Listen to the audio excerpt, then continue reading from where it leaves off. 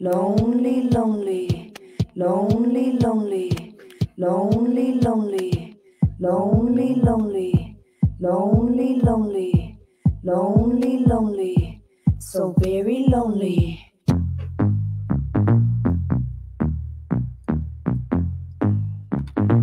So very lonely.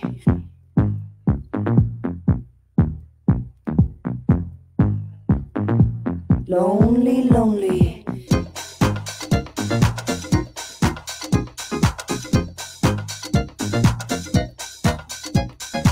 So very lonely.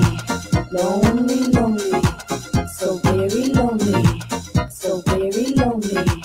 It's been so long since I've seen your face. I've been so alone that my skies are gray. I don't know what to do since you've gone away. I've been so blue.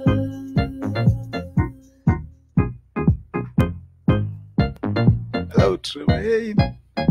I don't know why you left me, baby, all alone. Lonely, lonely, baby, so very lonely. Yes. Lonely, lonely.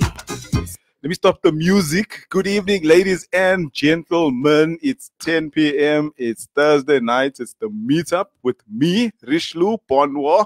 First on the greets, everybody. I haven't been here for a few weeks, and that has been my bad. So, Lindley Dirksen, I see you got the thumbs up. Hoshan away. Tremaine, hello, cousin. I haven't seen you in ages. I'm happy to see you. Welcome to the meetup. Chantel Twiggy Ganesh, welcome. Twiggy. Garrett Koski, pulling out the old classics. Yeah, bruh. You know these numbers, yeah. These numbers are the ones.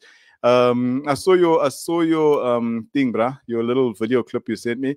You know, I don't reply to DMs, but it's dope, bruh. I like the visuals.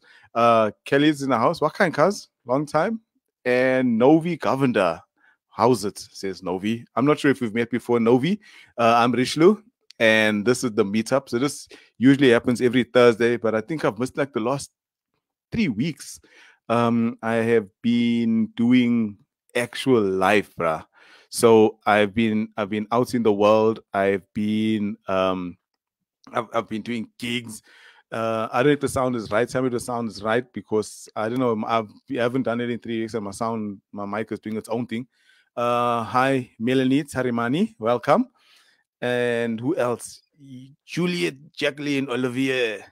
Long time, but I was AWOL. I had the last person I had was Verd, and then it was load shedding. And then the following week, also have load shedding, and I canceled my show. And guess what? Zero load shedding. You know what's worse? It's worse. I don't know what's worse.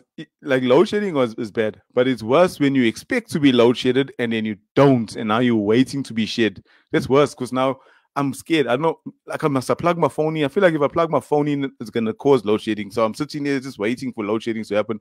It never ever happened. And then I did some live gigs. So if you're in Joburg, feel free. You can more than welcome. We've been doing outdoor gigs, which is dope. So there's been people coming out, and people say, when you do something for long enough time, you think you can do it like normal. It's like riding a bike. It's not like riding a bike. The only thing that's like riding a bike is, I think riding a bike. Like, I don't even know why people use that analogy, like riding a bike, because like I've been performing since the last few weeks, and I've been performing with everybody in comedy that you've seen, big names, small names, medium-sized names, and everybody's on the same thing. We forgot a little bit. We forgot, because like you do the like, hello Talisha, my sister's here, long time no see. See, I made the C's into glasses. Amazing.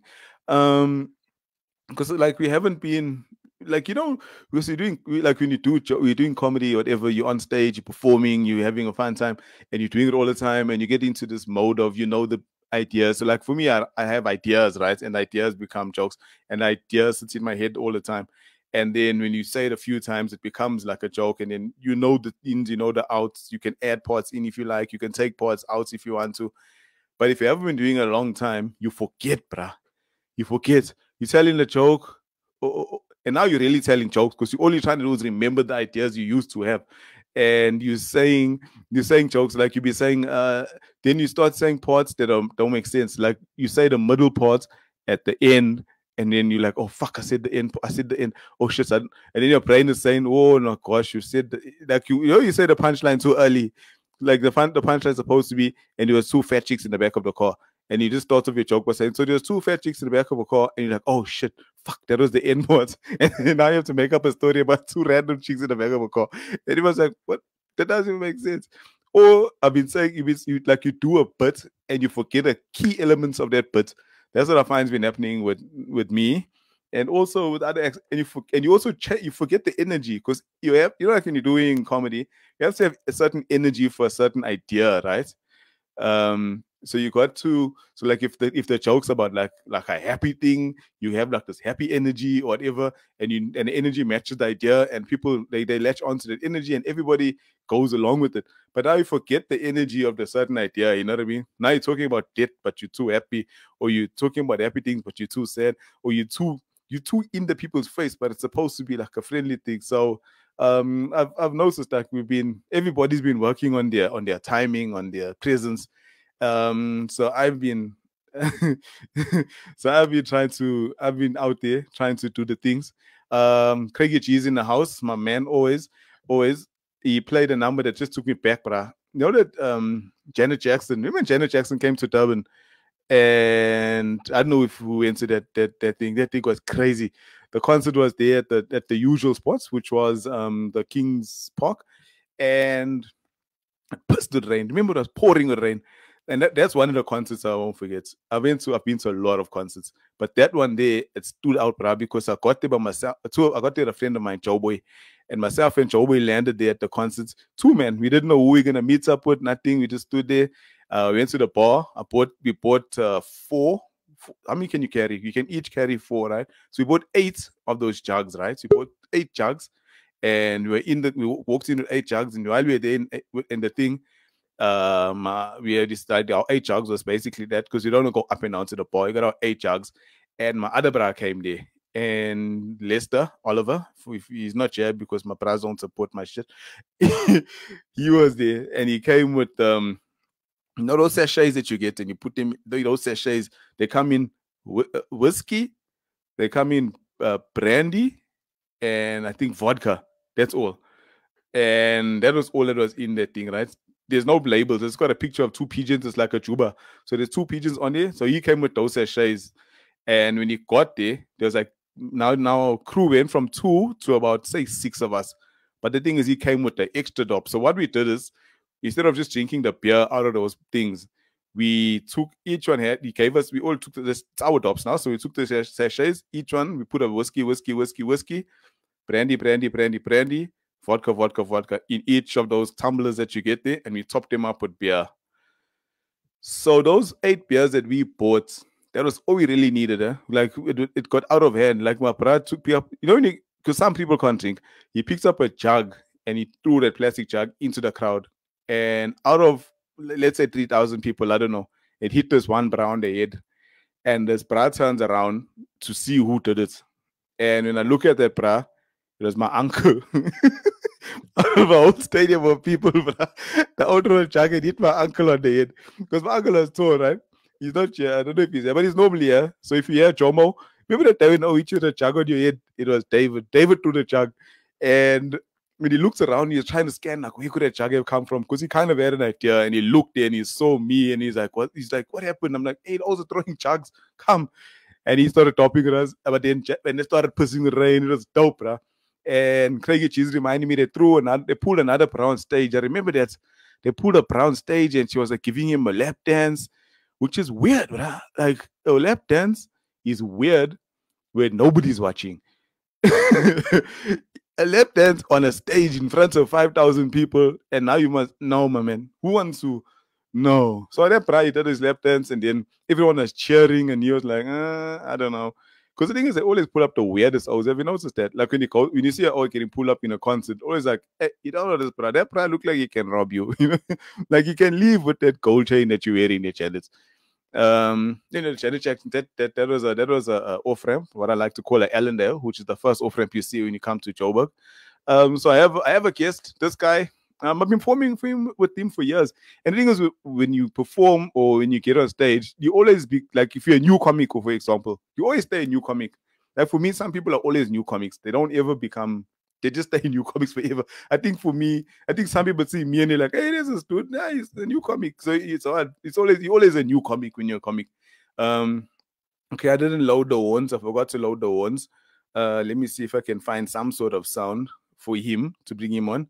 There we go. Let's make some noise from in the bottom here. It's Mr. Eric Jansen. Put some claps in the things there. Chaklas. Oh, see Chaklas right now. Oh, Chaklas. Hey, Chaklas.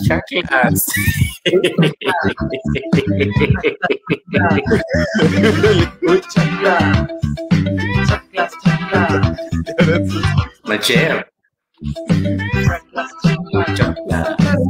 I'll tell you the truth. I love that song, bruh. I love that song. Fire. I love it. There's some claps in the comments there. Can you see the comments? Yeah, I checked the comments. There's some comments coming in. Ladies and gents, this is Eric Jansen. He is the full screen. Fairest. You know, I used to think I was fair, right? You know, in my whole life I was going around. People are like, "Hey, you fair. Hey, you fair." When I met up with this, bruh, I was like, "Yo." Most fairest of them all. Yes, it's been around the world. You, they're like, yeah. Who's the fairest? They're like, yes, we found it. It's this, bro. Are you hearing me fine before we carry on? Because I'm having a lot of connectivity issues. Okay, now, Sharp, if you can hear me, I'm happy. Now, I'm like, man, how are you doing? 100%. I haven't seen you. I haven't seen you since 2019 now. Is it 2000? The last time I saw you was probably Parker's. Was it Parker's? Yeah, it could have been Parker's. Or didn't I come to your house for dropping something or for fetching something also? Or we came to there to write. Something happened. But I know it was in the vicinity of your home. Because by the time we last saw each other, we didn't have our podcast anymore either. we were just sort of going through the motions of life. 7 CDs says like 2019, bruh. Yes. And it's too long. I must book you. I must put you on actually. I'm trying to get into the gig space so you can see. I've been sending people WhatsApp. Weird. I'm trying to ask people.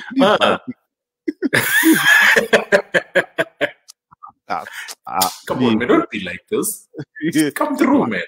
Wow, don't be like this. But it's been fun though. We've been having some cool gigs, which is fun. That's like it. And you, what have you been? You got a girlfriend during lockdown, right? I remember. Yes, I remember. We literally started dating. What was it, like 2 days before the lockdown? The Saturday before, because the Thursday was the first official 21 days. Yeah, that was the day that we started joining. That Saturday before we made it official, and then was it a good idea? Yeah. No, look, this is the thing I've said to her a bunch of times and to a bunch of people. If your relationship can survive lockdown, she's even laughing because I'm at her place now. Because I'm not even at home. Like I'm chilling at her place. What kind of puri? Puri's in the house. The thing is, you're saying you can like. My brother's name is Puri. Sorry, it's weird. I'll tell you a story just now. The thing is, you're saying if your relationship can survive a lockdown, but because only in lockdown. No, but this is the thing. This is the thing. If you started like, let's say you were like in that 2 months, the honeymoon phase, and then lockdown, then it's going to be blind because then you're going to be stuck in that honeymoon phase until such a point where you can start seeing each other and start going out and everything can, naturally transpire. So in that time during lockdown, it's a difficult phase, but it's not dating per se.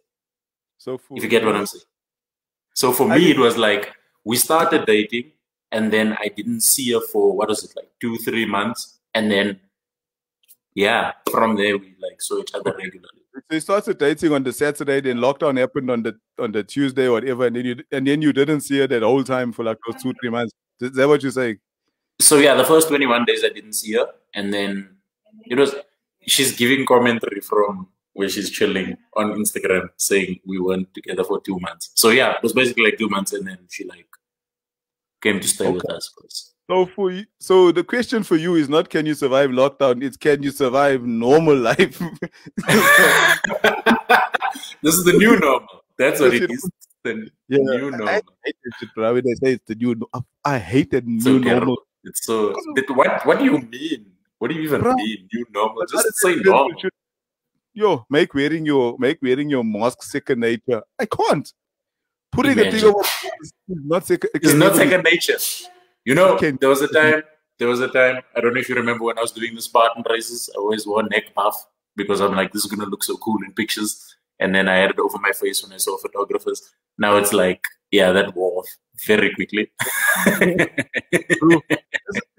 Because I actually was starting to shop for the mask, you know, the normal mask, probably about 2 years ago, because I flew to Durban and I got sick, and then I looked and I noticed that the Asian people always wear that thing. Then I was like, you know, maybe they're onto something. Yeah, no. I was in China in 2013 with my brother and my dad, and then already there was like some disease that was floating around there. You walk around, you see people wearing the surgical mask, but it's got like Hello Kitty, it's got like designs, it's graffiti, what. And I was confused because I'm like, why are these people wearing masks? And then my brother's like, nah, they had the first version, so this is like early, this is like COVID 1 or COVID 2 or something. The SARS, the initial SARS virus. And then Then they were like, these people are afraid of this virus. Apparently, it catches you randomly, and it's not deadly, but it's a bursa inconvenience. So I was like, oh, okay, that's nice. But I didn't buy a mask because I was in the drink.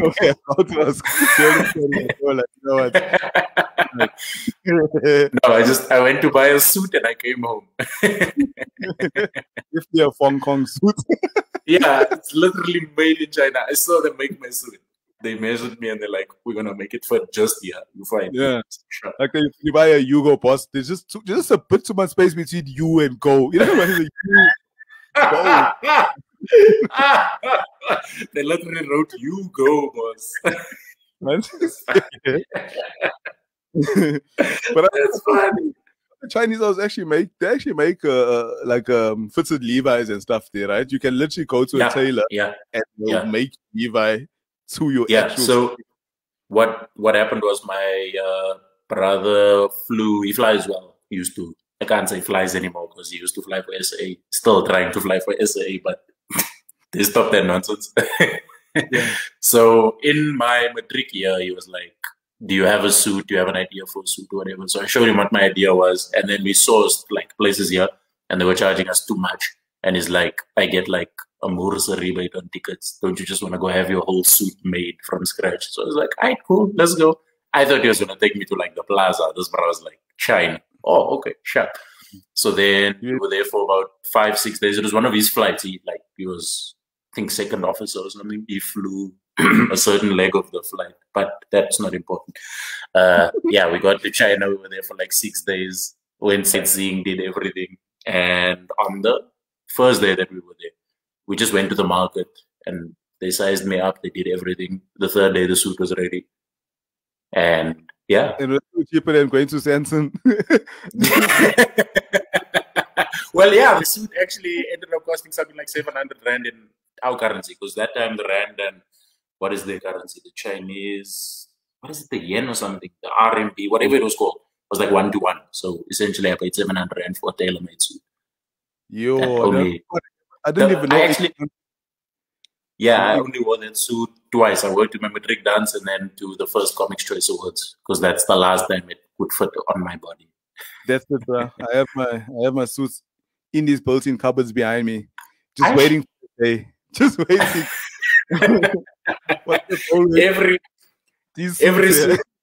Every suit I've had has had 2 shinings. The first time when I bought it, the second time when it was almost small for me. And then I was just like, okay. I'll just remind people I wore this red suit on this day. I wore this one to Comics Choice. I wore this track suit yesterday because it still fits me. I think the last time I wore my so I have a suit and I have a few jackets, right? And then I went to a corporate thing, and I felt compelled now because of the way they were communicating with me. I was like, hey, this feels like a thing where I have to wear like a jacket. You know what I'm saying? Yeah. And I started digging through my suits, bro. Like I'm throwing all of them on, and I'm like, but I had to choose the one that is the biggest of the smallest. You know what I mean? Yeah. It could Like close. which one is not gonna like stay in the middle if I do this? Bruh, Why do I need to do this? No one knows. If I do this, is the back gonna be fine? My bow tie was choked like my. That's funny. The bow tie was here. Those are most things I keep putting in your so. Like you can't nervous. Bruh, like that's funny. Everything is yourself. Doing this the whole time. Like, is this how people roll? That's like, funny. Why are you doing this with a suit? Okay, somebody there said they want to see photos, so I'm just gonna scroll for this photo quickly because I saw it recently. Also, like I said, I used to do masks in Spartan races. That's the one picture. Look at that. Look at me being a trendsetter before a trendsetter existed. Like you, bro. Yeah, no, that's how beautiful it is. Let's see. There's another one. You're wearing a watch at that moment. Were you wearing a watch? It's one of these smart watches, man. They were testing my ability to be smart while running. And then this was the suit, and the car behind it is the color that it was inspired by, made in China. I wore this pants once. It only fit me once. The next week, the pants was too small for me. And I have quite a couple of suits like that. Oh yeah, this is a picture of. They didn't make a thing where you can open it out. Yeah, this is my father and myself on the Great Wall of China. Oh, that's a great wall. It's stupid. I love it. Let's see. It would be the normal picture as like a normal wall, but because it's that wall's great, man. Look, great wall. But the sun is blasting. What's that? In that picture, oh no, it was winter. It was winter. March between Feb and beginning of May is like their winter period. So when we got there, it was the time that I think the snow had just melted. Apparently, the week before we came, the lowest temperature was like -17. We got there the night we landed in China. It was -9. -70. 17, 17. Oh, okay. That's degrees Celsius, because you must always be clear. Yeah. No, it was fucking cold. It was like they opened the door, and the door is like no, man. You know when they open the plane door, and then there's like that gap between outside world and then the door and the passage of that tunnel that you must walk through. Yeah, bro. It's warm. Then all of a sudden, it's like, you know, when you open the butcher's freezer and you see that. Yeah. It was like the ice, bro. Ice. We chilled in the airport for like 30 minutes because they were like, it's too cold for people to go outside. Your bus will come and park against the building. We thought they were joking. Bus literally came like this far from the building because they were like, people are not supposed to get cold in China. And a Chinese person was driving with us. Yeah. That's the most confusing part. You come from a country where there's a fair amount of diversity, and you expect, okay, maybe there's going to be this. Everybody. It's just Chinese. Why? It's like, shit, this is crazy.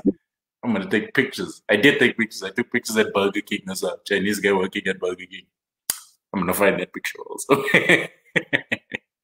It's like when you first leave Durban, like, you know, like, do you know, like in Durban? Yeah. Like, people don't, for example, work at the petrol station. Like, I don't know not one person in my entire life in Durban. We have been to a petrol station and a colored. And it's a bra, you know. Even a bra, I don't know. I thought you meant the bra that you know. You know, like, bra, for some reason, I was in Durban, all decided at the annual colored meeting, maybe in 1943, they were like, listen, guys. Yes. If ever we get an opportunity. We will do whaler making. We'll go work we'll pick up the dirt in the dirt trucks. But filling petrol in cars, no. Fine. We are cool.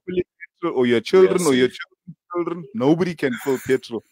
So when you leave Durban, like when you first leave Durban, I first went, I think, to Cape Town. So I went like the garden routes, and you go through like Bloem and whatever, and you get to is it Beaufort West just before you get there.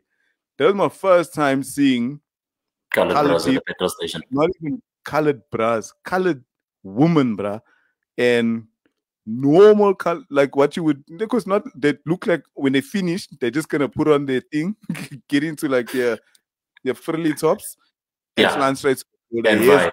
Makeup, bro. They look like they're cashiers at Woolies. You know what I mean? They force Mac, no Mac. Face beat. It's fun with the face beat. I don't know how to react. This girl coming to the window, like, I'm like, hello. you what is it? Like, how much do you want? I'm like, what? Did I park in your spot? Am I interrupting? Yo, bro. That's funny. Like, it wasn't the time of camera phones, but my mind was blown, bro. It's like, it felt like I've seeing something that I've never seen before. It's very you know what I've never seen now that you're mentioning petrol stations. I've never seen a guy put petrol wearing glasses ever. In my 6-7 years of driving, I have not seen a single over at a petrol station come to my window and he's wearing glasses and he wants to put petrol in my car. Not as bruh. That's the weirdest observation ever, bruh. No, but I promise you, I've never, and I don't think you have, and I don't think anyone in the comments has either. To this day, I'm waiting to meet I'm going to take a picture. If I find a petrol attendant that is wearing glasses, I will get out of my car and I'll take a picture. That's hilarious. I have not seen a single petrol attendant wearing specs. That's it, bro. Like, someone said this, like, have you ever seen a colored midget? It was a very space geek, bro. It's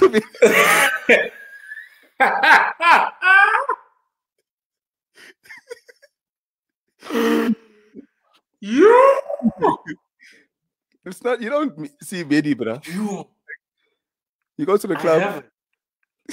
You have to think really hard.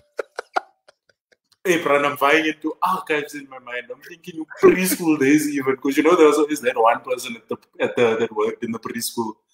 That they were like, they said it's nap time. Why are you allowed to walk around?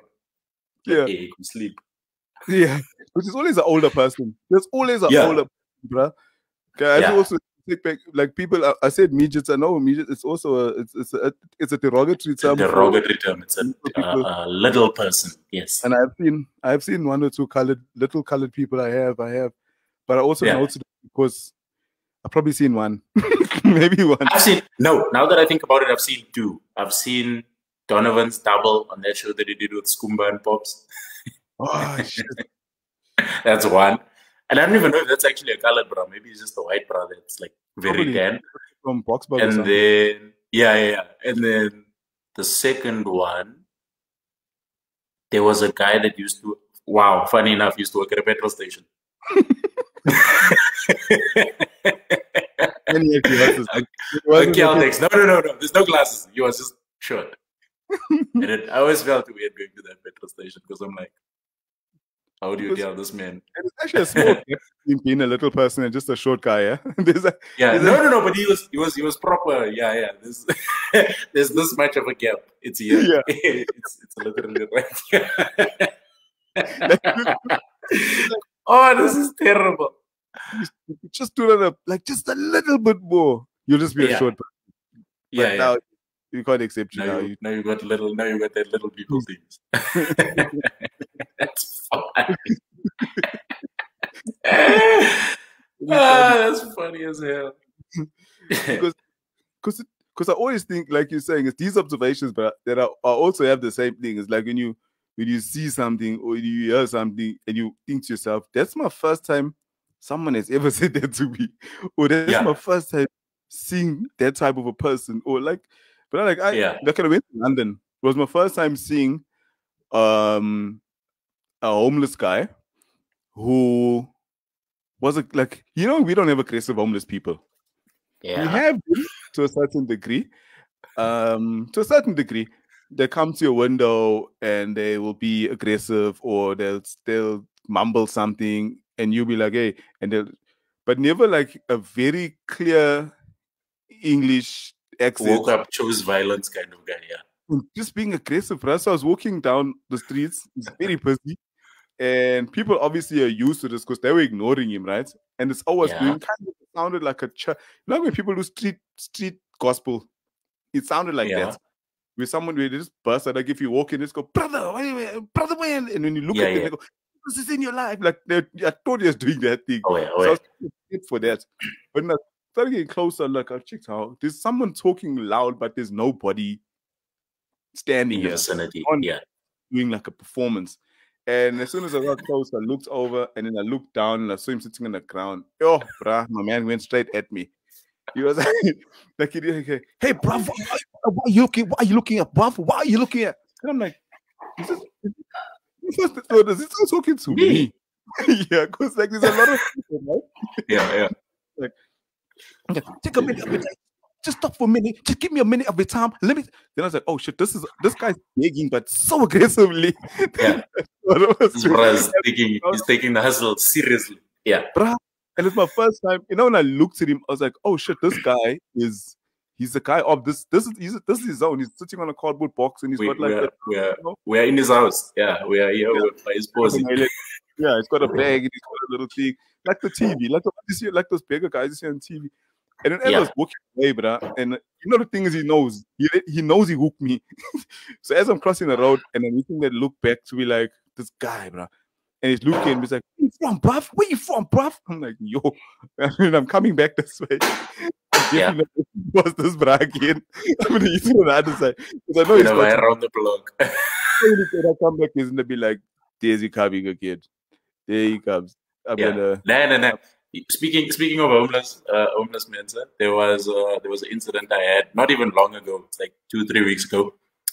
We had leftovers and I was on the way home, so I kept it in the car because I'm like, I'm not gonna eat the food. We had enough last night. The food is like, can just give it to somebody that needs it more than us. And I pull up to the red light and I see this bra standing, like he's in the middle of the street. He's here. Like, you know when who looks bored, he's tired of begging. It's 8 o'clock in the morning, he's already here. He's like, I'm done. Bruh, I pull up, I open the window, I give him the food. The bruh just looks at me. I'm like, my man, I'm giving you food. He looks at me. I'm like, do you want the food? What's going on? Light turns green. There's no cars behind me. So I'm here. I'm locked in now because we are making intense eye contact. But is he trying to take the food or are you holding the food out? Bruh, he's literally doing this. His one hand is in his pocket, the other hand is here. So I'm thinking this bruh is going to be like, sharp, thanks. And then I can drive off. Bruh, death stay. He's just... I'm like, dog, here's food. I'm like, do you want the food? No, are you cool? Then he goes, walks away. I was like, hey. Do I fight him now? Do I leave him?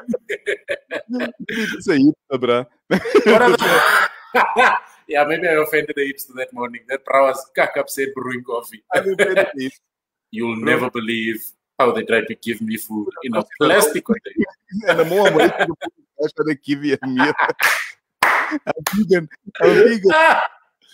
That's funny.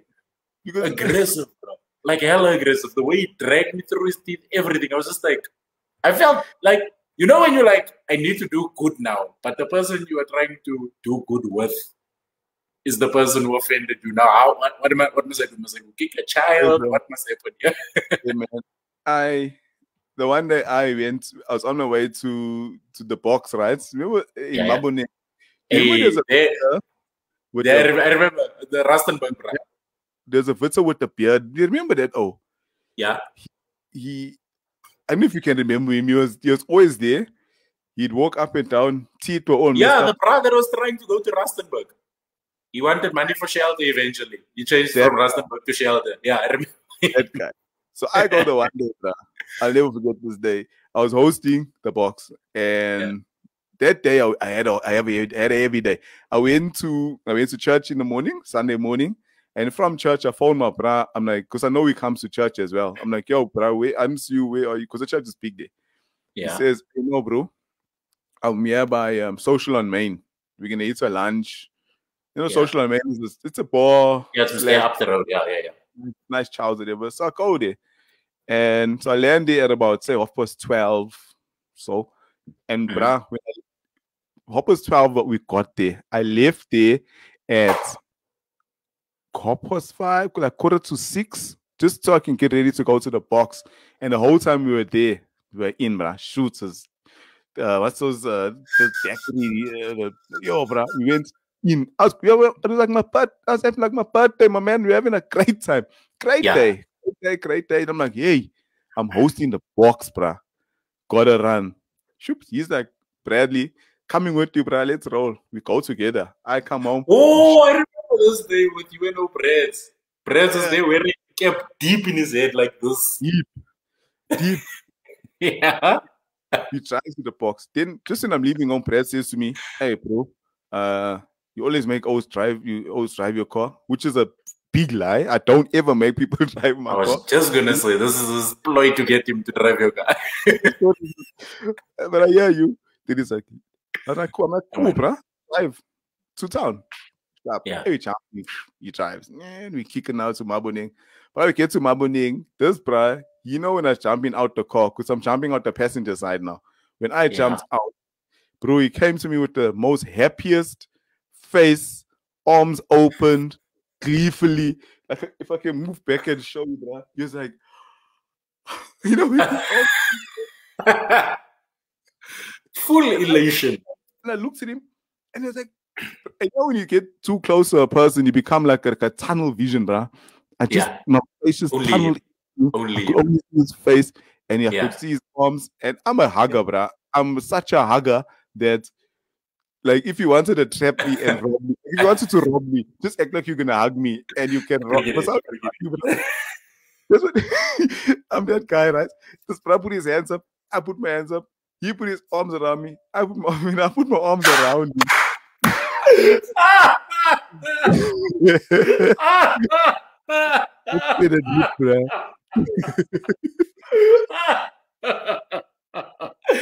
Oh, that's funny. And then he asked you for money to go to Rustenburg. It wasn't even like it wasn't even like a small little, like, even if it was an embrace. It was an embrace. It was a funeral embrace, bro. Yeah, that's funny. Like, he was gonna burst out crying. It was like that, bro. And as I had him, as I was hugging him, you know, you always take in the person, right? You take the person in. His hair was here. His hair was here. His beard was like on the side of my neck, whatever.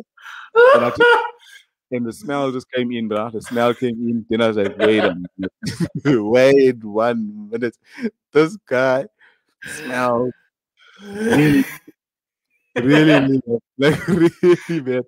Like, and then you know, in life came back, like everything just came.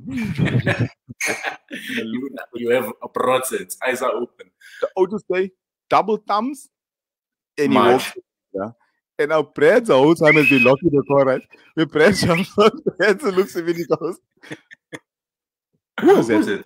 I'm like, I don't worry. No, don't worry, bro. You? I was like, nah, it's an old friend. Full on embrace. And now I'm gonna host. I'm gonna host the box. You know, I'm like, yes. Oh, left me with it. You know, it's like, left me with it. And I'm like, plus it's on your neck. It was touching your face. Yeah, that's funny. You know, the thing is, I didn't tell Brad, bro. I don't even think I told him up until today. And nobody, obviously, because you were at the box so early, nobody saw you. Like, this was early vibes. Not even I was there yet.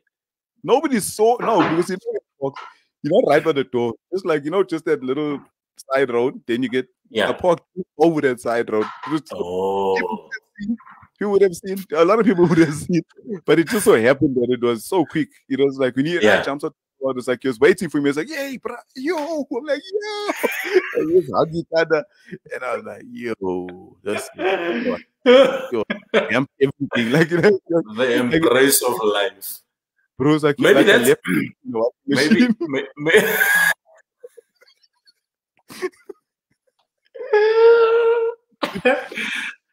Yo, that's no, man. No. But day, though, I actually, you know, when I played it back in my mind, I was like, you know what? I did a good thing today. Like, because I'm thinking now, maybe that was just what that's just what he needed. Maybe he's in Rustenburg now. Maybe he made it. He's safe. Mask and all, he's there. He's like, yo, but it was my last day. All I needed was a hug. A farewell hug. And this guy just embraced me. Did he like turn his head and like rest his head on you also? Was that the level? You know your face goes like this. Yeah.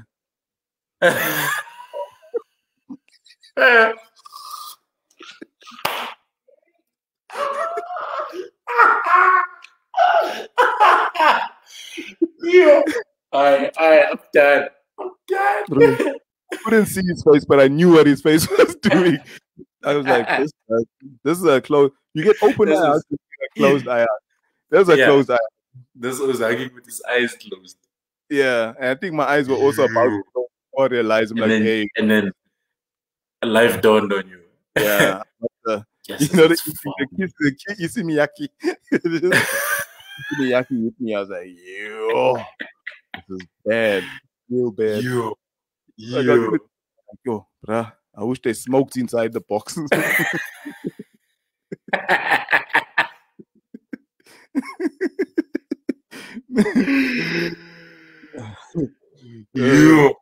Now I can smell it. Francine, I can smell it. It was bad, but it was like, it was surprising because, you know, like I said, I'm a hugger. Like if I was a bear in the woods and people just live hug traps, they live hug traps around, I'll just walk into a hug trap. I'm done for. Yeah. So I got that was my experience with the homeless guy that stayed with me. Like I think this is the first time I've really spoken about it, but it stayed with me. It's like I was just gonna say this feels like a moment of I need to get this off my chest while we are here and the topic is rife. No, I had one with also at the box, but this is a new guy. Like, you know, he's not the regular O that we've been seeing every week. It was like a parliament. He came through. He was like aggressive also, but aggressive in the way that your response is the thing that pissed him off. So we were standing outside. It was myself, Yasin, and I can't remember who the third O was. But we were like on the steps there outside where the pizza was sold, outside chalkboard. So we're standing there. Yasin just bought a Coke. He was about to open his Coke. And this bra comes and he's like, sorry to bother you guys. I just need some money because I need to get to the shell. He spun his story. He did his thing. So I go, hey, man, I don't have any cash on me. I can show you. Put my hands in my pockets. I took out my wallet. My wallet was literally just cards and my phone. Like, I don't have. Maybe these guys can help you. Second bra just went, hey, don't have. Barnes goes, hey, man, I just used my last 12 rand to buy this Coke. And then he opens it. Full on. And the old guy looks at us and he goes, away. I hope you choke. And he walks out. He looked at Yasin in his eyes and he's like, I hope you choke. And then just vibe. We stood there, we looked at each other. Yasin was like, I'm not going to drink this now. I'm just going to wait. Because the can of Coke complete. And the thing is, that's a lot. And you can't fight a homeless guy, bruh. But that's the thing. That's the thing. You can't. He's got nothing to lose, literally. Like, yo, this guy's a dick, bruh. Like, no. Exactly. How you fight a homeless guy? What's wrong with you? You're upset. Yeah, but we haven't even spoken about anything. Let's talk a little bit. We almost like 15 minutes. Shit. Okay, yeah.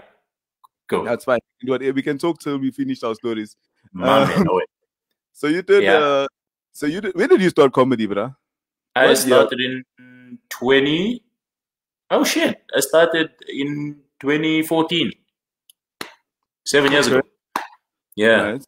So you minus actually, one. on minus 1 year. Yeah, so I've been doing comedy for 6 years plus 1 year gap.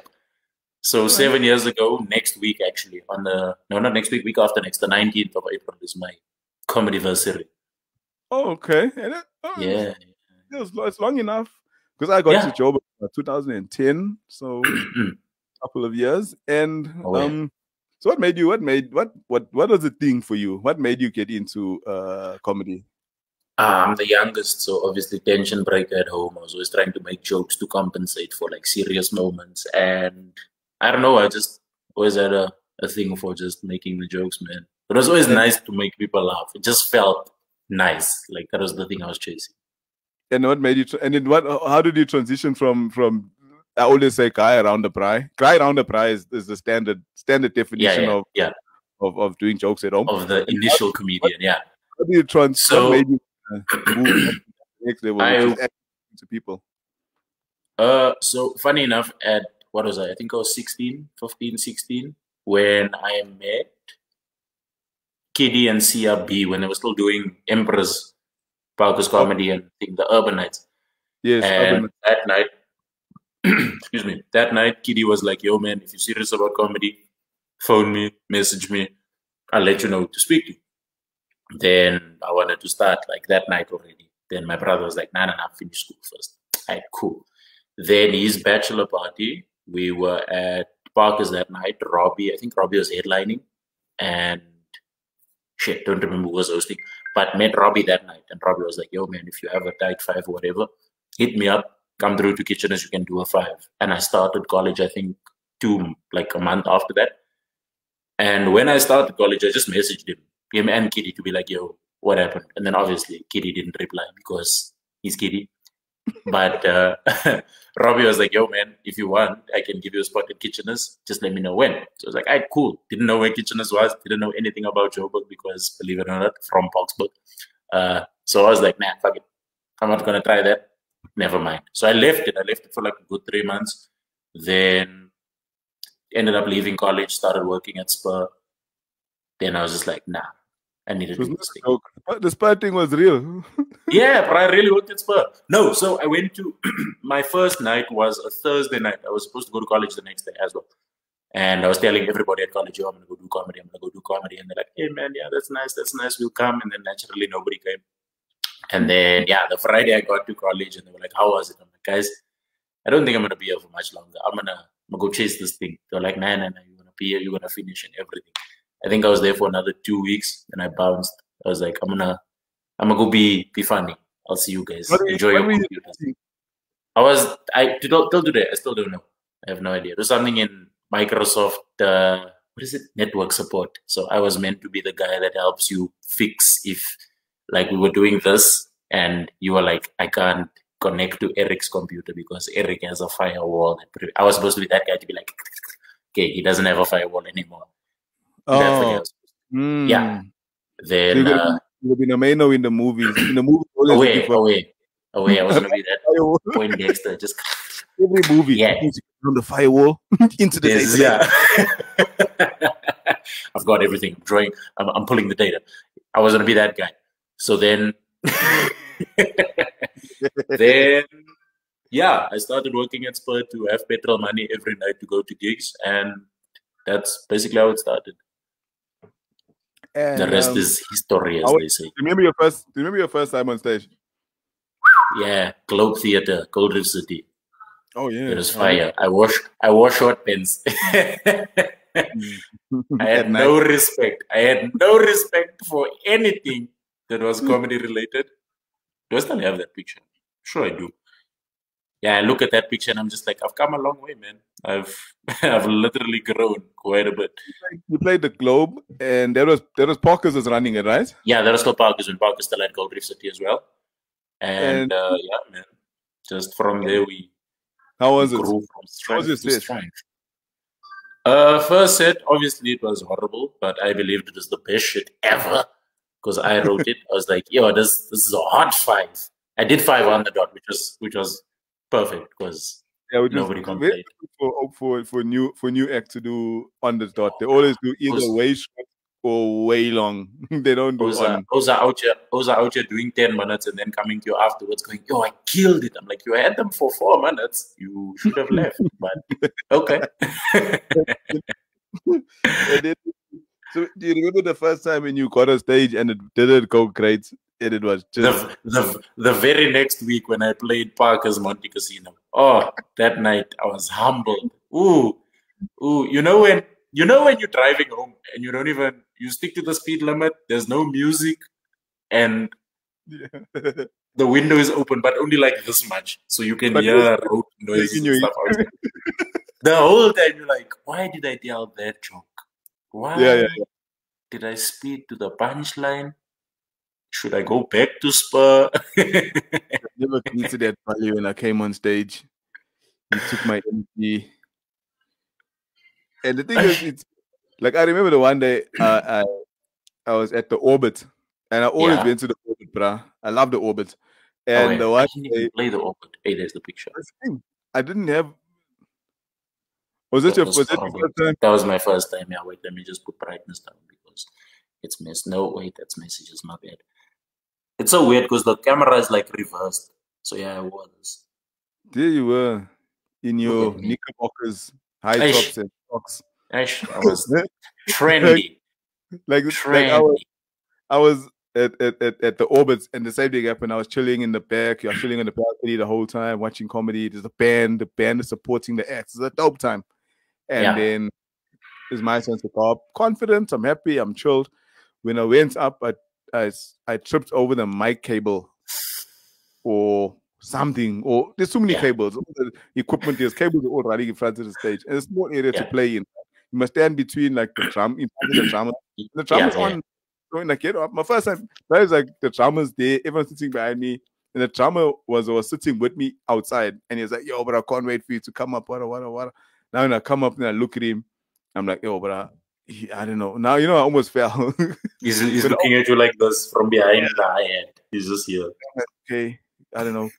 Give me a beat, guys. I don't know what to do.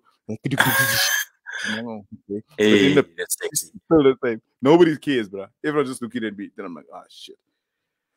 Oh, anyway. And the more I'm trying to talk, the more I'm trying to think of not falling. And bro, I couldn't do anything. I couldn't think of. Yes. Blank. And I'm telling my jokes like I'm talking now. And then those two. And then like, thanks. Segues and setups, but no punchlines. Nothing, bro. Then I like straight down off the stage, get my keys, straight down the stairs. Into the car? I mean, sorry, boss, cause fine. Like, if check.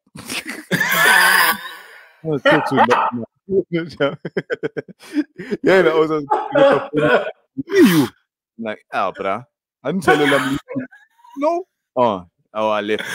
My stomach is sore. I left same time. But I also think you're on stage. The last time they saw you on stage. Now I'm driving. Go on, bro. You're already eating Baklu. I'm eating there. Baklu, Ellendale. I'm moving. You walk in the house and you just start pouring whiskey. No ice, nothing. You just pour it in the glass. Full glass. And you're looking out the window, but it's dark. It's nighttime. You're just looking out the window. And you start singing more on for no reason. That's funny. Hey, that's fun. Yeah, that's fun. No, I just let the giggle. You even forget you have the gloves. You just let from the bottle. Like a cow. Yo, bro. Then you try to sleep the whole time, lady petting. Why did I even do that, but why? Why do I even? Then I started looking at my book. Why do you even write that? That is a bad idea. Then the next day you're like, okay, it wasn't that bad. Overreact. Maybe I was a little bit dramatic there yesterday. Yo, but I've had that before. That thing hurts. You see, and there's a different way of dealing with it. So when you knew that thing, it hurts. It hurts like yeah. Hey, and then I think it was like 3 or 4 years in. I got a no wait. Yeah, it was 3 years in. 3 years in. I wouldn't say I got a gig. I was replaced. Someone was supposed to do this gig, and then they phoned last minute, and they're like, "Are you available?" So I was like, "Oh wait, sharp. What's the business?" They're like, "Nah, it's a music event. There's gonna be a lot of young people. It's gonna be cool. Just you're gonna rock up. You're gonna play. And you're gonna do like 10, 15 minutes. And yeah, don't worry. It's nothing crazy. Just do your business." I'm like, "And what am I wearing? Like clothes?" Nah, man, just go with the golf shirt, jeans. You'll be fine. Sure. Yeah.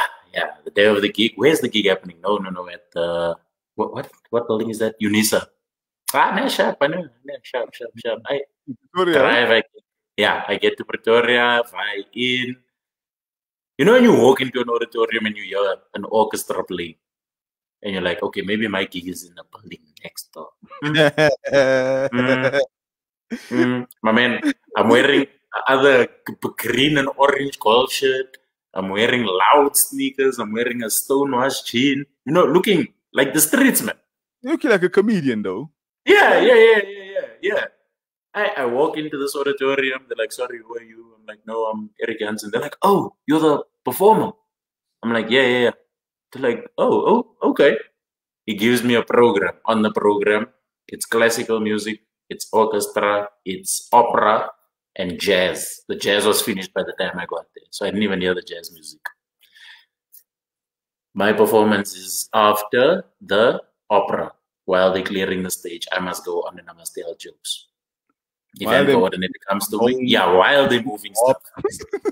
Event coordinator comes to me. He's like, "Don't worry about the guys on stage. You must just do your thing. But to give them enough time to move like most of the stuff, you're gonna do your first 10 minutes like in the middle of the auditorium. Don't worry, they'll light it up for you so they can see you nicely and everything, so you'll be fine. And then at about 10 minutes, you can just like walk onto the stage and then perform on stage for the rest of your 15. I'm like, the rest of my 15, how long am I doing? They're like, "No, they booked you for half an hour." No, I'm like, "Yeah, okay, quiet, cool." Man, you know, throw me in the deep end. Me, I can swim. I know this business. I problem.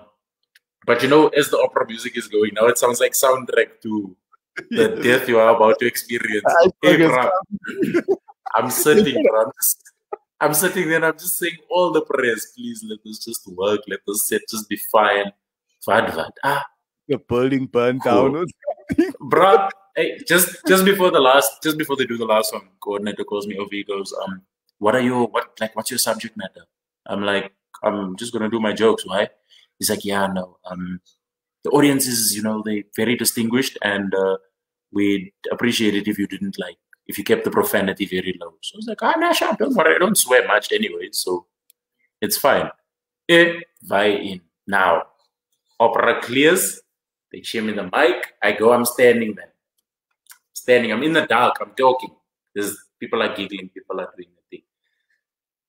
2 minutes, bro. I'm in the dark. Yeah, so this is awkward because most of my jokes now are relying on what I look like, and none of you can see me. I am hearing but dispersed across this auditorium. Yeah. Eventually they switch the light on.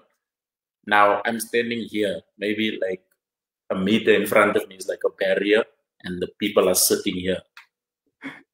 From left to right, everybody, I'm telling you, not younger than 50. There's about 8 people just sitting like it's The Voice all of a sudden. 8 people are here in front of me. Plus I'm looking at them face by face. I'm like, I don't know who this is. I don't know who this is. Thabo Mbeki. Huh? Thabo Mbeki was there. He was the vice chancellor of Unisa.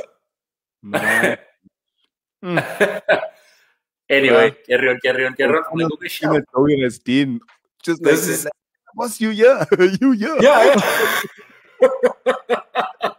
I'm like, yo, Thabo Mbeki's here. I say, drop a punchline. He looks at me, he goes, he turns it. It's this move to the person next to him. I can just imagine he's like, what's going on here? Anyway, I'm like, let me do my damn. Hey, bro, do the 5 minutes. But when the lights came on, now no one's laughing because they can see who's telling the jokes. Bro, it's quiet. Hey, I say punchline, silence, punchline, silence, punchline, silence. You look at my watch, it's been 3 minutes. I'm like, I must do this for 7 more. Okay, Nash up. Muscle through. I'm a muscle through. I'm going to do all my self-deprecation jokes now so the rest of the set is fire from the stage. I drop 2 more. Nothing. I'm like, fuck it. I'm going to the stage. I tell the Brian the booth, except I'm going to move to the stage now. The stage looks clear. I don't see anybody. Let me go do the thing. I walk. But now it's dark, bro. Like, literally, you can't see your hand in front of your face. I walk to the stairs. I'm like, please switch lights on by the stairs. Quiet. It's quiet. I need to see. Okay, just switch the stage on. I can make it to the stage from here. The light will bounce off everything else. I'll make it to the stage. Stage goes on. I run. I spot on the stage. Cool. But now the maestro didn't take his box that he was standing on to do the cut that he does. Instead of pushing the box out of the way, I stand on the box. I start yelling jokes. Yo! Yo! Yo! Yo! You know, bro, you know when you were sweating before you walked on stage, your body's dry. From head to your mouth, your eyes, your nose. Dry. Lost stage. Hey, I'm standing there. Hey, bro, I did 5. I'm dying. I do another 5. I'm dying. Yeah, it's not even 20 minutes yet. It's like 16, 17 minutes. Plus, I'm looking around the room. Can't see anyone. I'm like, no, it's fine. I'm dying. No one's seeing this. It's fine. Cool. Yeah, just before the end of my set, they say, auditorium lights on. Bruh, there wasn't a single, apart from me, no young person in the room. I think I brought the room's age average down to like 56. Everybody in the room gray. Everybody in the room in a suit or fancy dress. It's just me dying on stage. Anyway, I say, ladies and gents, you've been amazing. My name is, I switch the mic off, I walk out, don't even say my name. I cheer the coordinator, straight to the car, jump in, start, seat belt.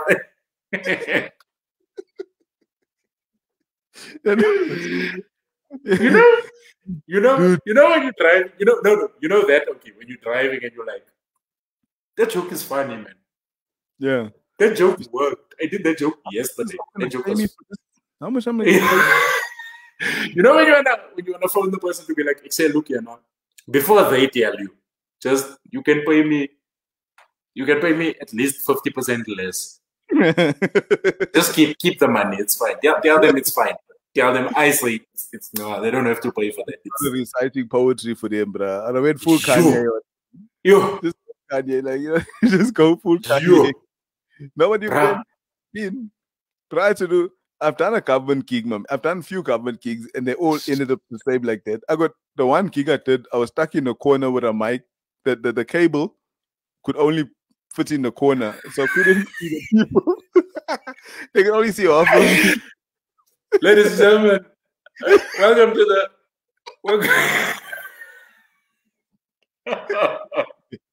The whole time, I have to put the mic down to tell them, to show them shit. I'm like, when you come in and say, like, yeah. And then you went like this, and I have to come to the middle of where they can't see me. And I go back to the podium. And I'm taking my stick. When I say sticking out, I mean like this. Can you hear me? Can you hear me in the back? In the back, like, woo. I'm like, you go like this here. Can you hear me in the back? And they're like, bro, this house is moving. Your head is taking the same. Your body's moving left, but you're not. You like a chicken. Your body's just. So then I did this. You know there's signs. While I'm standing on stage, a zebra walked past my window. Like a zebra walked past. I'm like, this is the funniest shit I ever seen. I'm like, look, everyone, there's a zebra outside. They look outside. They're like, yeah. I'm like, normally people have like a water feature. Yeah. Like receptionist got like a nice thing. I'm like, bro, I'm like, there's a zebra outside. I'm like, that is the most colored thing you could have ever gotten. And they're like, see what you did there. Yeah, you tried.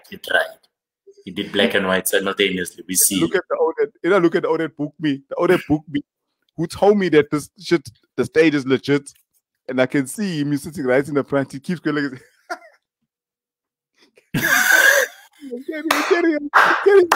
He booked you for him, not for everyone.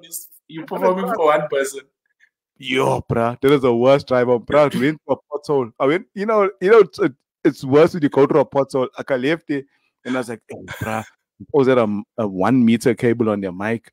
And I'm like, and I was going to a pry. I was like, I'm gonna pop this one shop. I'm gonna go to the pry and have a great time. And I'm driving to the pry, and it started raining, and it's in my box shape BM 17-inch rims, and it's raining, an old school car, Yeah. And then I hit the pothole. I was like, see, this is how this is going. Stick around. Stick around. Have something to eat. So if I'm like, okay, where's the food table? They're like, no. I'm like, oh, it's in the back, in the okay, thank you. La la la la la la la la out the door. La la la la la to my car. I passed the zebra. Fuck you, zebra.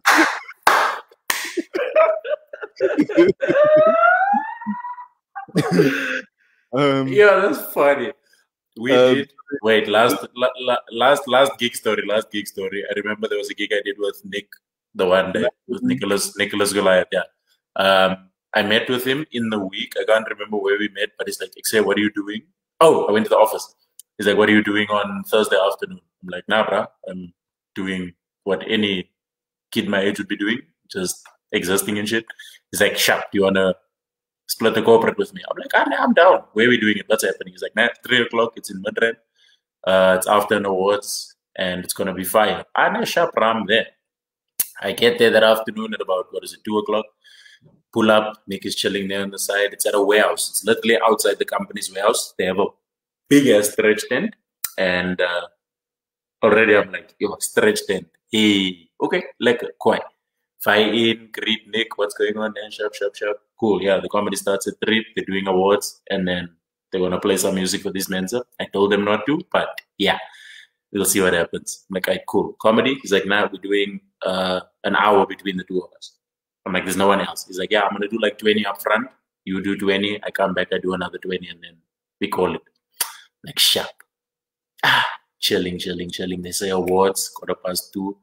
2:30, they're done with the awards. They're like, okay, cool. If you guys want to eat and get drinks, do that so long. We're going to play some music. Then we've got comedy. Man, sharp. In that half an hour, the DJ played Omunye. He played, what was that other song? There was a Young Sister Bettina scratch. There was Via Orlando.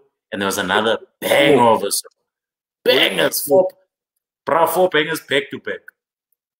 After that, they say, announcement. Just the announcement. Okay, guys, get back to your seats. Comedy starting. Everyone who's yeah. I look at Nick. Nick's like, don't worry. God, sharp. We're sitting there for them to introduce us. Nick says to me, don't worry, I'm gonna do about 10, 15 up front. I'll bring you on. You can get ready so long. And sharp. Nick was on. Nick's doing his thing back and forth. They're with him. First 2 minutes, he's got them. 5 minutes, he's got them. Out of nowhere, they just go hostile. Nick doesn't know what to do. Ladies and gentlemen, are you ready for your act? I'm like, whoa, bro, this hasn't even been 10 minutes. You can't just do that to me. No. Brings me on. Bro, I went on, I did 5. You know when you're looking for someone who's paying attention in a group of people? There were like 300 people at this gig. You know when you're looking around, you're like, okay, that person's paying attention. There's a bra there paying attention. There's a there, a bar paying attention. Do I just perform to them or do I engage everyone? What goes on? Anyway, I start my set. Do my first few jokes. People are laughing. People are having a good time. Same like with Nick. At 5 minutes, I've lost 90% of the room. There's 2 Owens standing and smoking on the one side. There's one at the back. There's one at the bar. I do the joke. I look here at the bar, downing a beer. He's gone. I look to the back. Over the back is chatting to a cherry. He's gone. last two starting the Guai are like, I can see on their faces, they're like, yo, this isn't going well. I'm like, okay, cool, I'm going to finish on a hangover joke. I said, hangover joke. No response. Instead, they start chanting, bring back the DJ, bring back the DJ. Ladies and gents, Eric Jansen, away. I vibe. Nick goes back on. Nick is sitting with a 40 minute.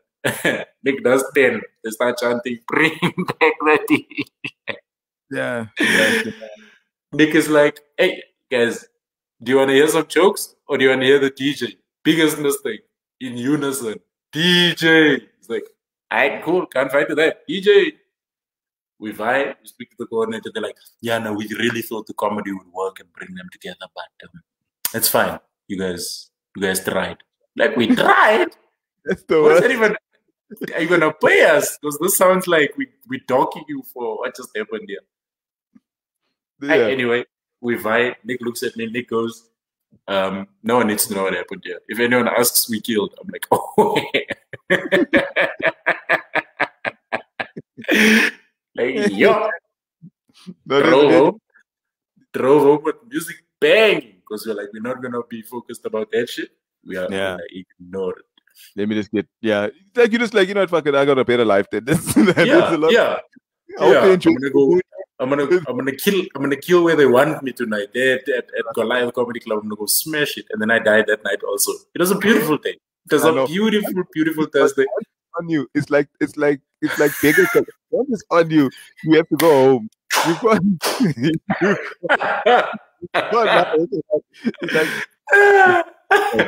like I can smell it. It just sticks. It's just there. You're like, yeah. Let's wrap it. I see people are going to sleep. Let's wrap it. No stress. Thanks for hanging out. Thanks for hanging out. Oh yeah, man. Thanks for having me. Like, I've been forgetting because I've been very busy doing nothing. You know, you're doing a lot, but at the same time you're doing nothing. That's what I'm not doing nothing, but it feels like I'm doing nothing. You're busy. You are not productive. Yes, I know that feeling. Administration. I don't even say admin anymore. I'm busy with administration. That's how much I'm doing a lot of administration. So what are you doing? I have to wake up. I have to make sure people eat. I have to make sure the things are done. What are the things? Don't worry. But I got pulled over by the police last week, Thursday. And my license disc was expired.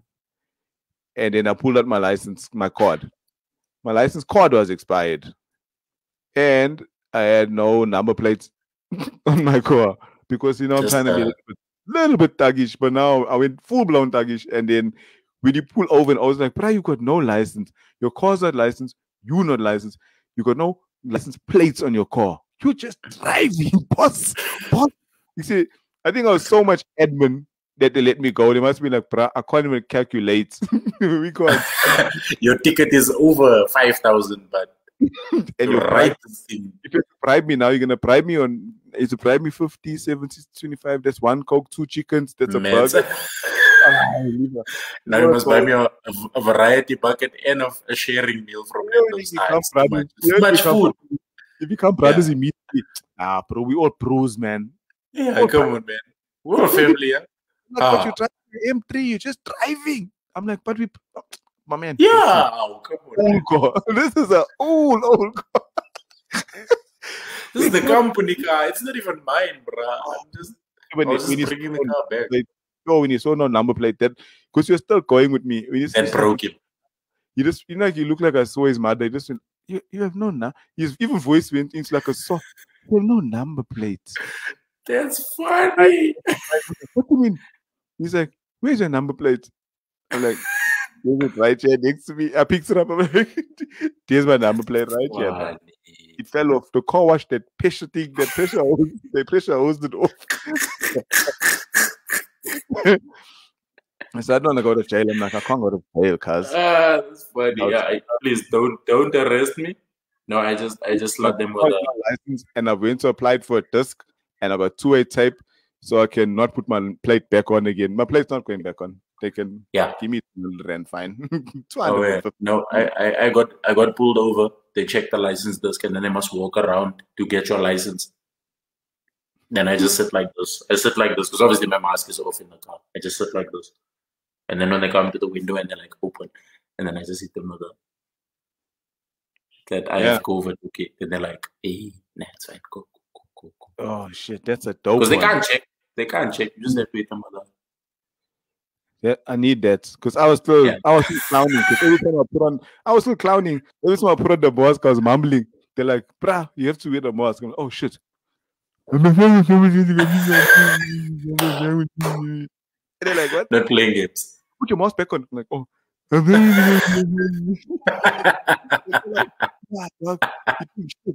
like, I'm not doing shit. The mask makes my lips go. I can't talk with this. Yeah, I can't. It's not me, it's the mask. Now, but I also sneezing as it comes closer. Sorry, hey. Can't blow. They can't blow. Let him go. Anyway, hopefully I'll catch up with you again and we can talk. Nah, for sure. What we didn't cover because that's what it's about. I just want people to know who you are, and we got a little bit of shit. So for people who don't know, Eric Jansen, he's been on TV. We didn't even talk about the fact that you were on TV so much and doing local soap and I want to pick it up. Next time we'll cover that next time away. Yeah, bruh, absolutely. So thanks everybody for listening in. Kelly's still here. Penny said good night. Thank you, Penny. My sister Talisha, good night. Who else? Tremaine, my cousin, who I haven't seen in a long time. Send me a number, please, Tremaine. And Melanie, everybody. Yeah, that's everybody. Listening in. Thank you. I'll be able to be back next week because like I said, I'm running gigs. I'm running Thursday nights most of the time. Maybe I'll have to move today. But thanks again, Eric. Thanks again. Follow him on Instagram. He's gonna be performing. Just my name. See if he's really funny or not.